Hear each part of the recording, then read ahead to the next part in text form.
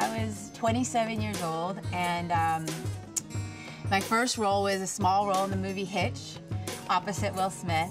And that was a great moment because Will gave me a book on that set. He gave me the book, The Alchemist.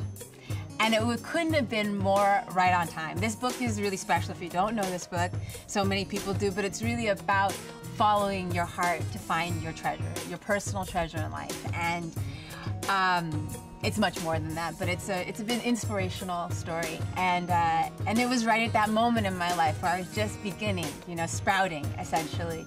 And so it was perfect. Will Smith is the kindest man. He was really so loving and giving. And so was Ava Mendes. I remember I was doing my scene and she came over to me and she was like, "You're doing great." She's like, "My first movie." I was like, forgot exactly what she told me, but she was just so awesome and encouraging. I'll never forget that. And I remember I was so nervous that the makeup artist had to put like Vaseline on my teeth because my mouth was so dry that my lip was starting to like stick to my gums, you know? And I was like, I don't know what I'm gonna do. I'm like, do I seem nervous? Like, you don't seem nervous, but my mouth was betraying me.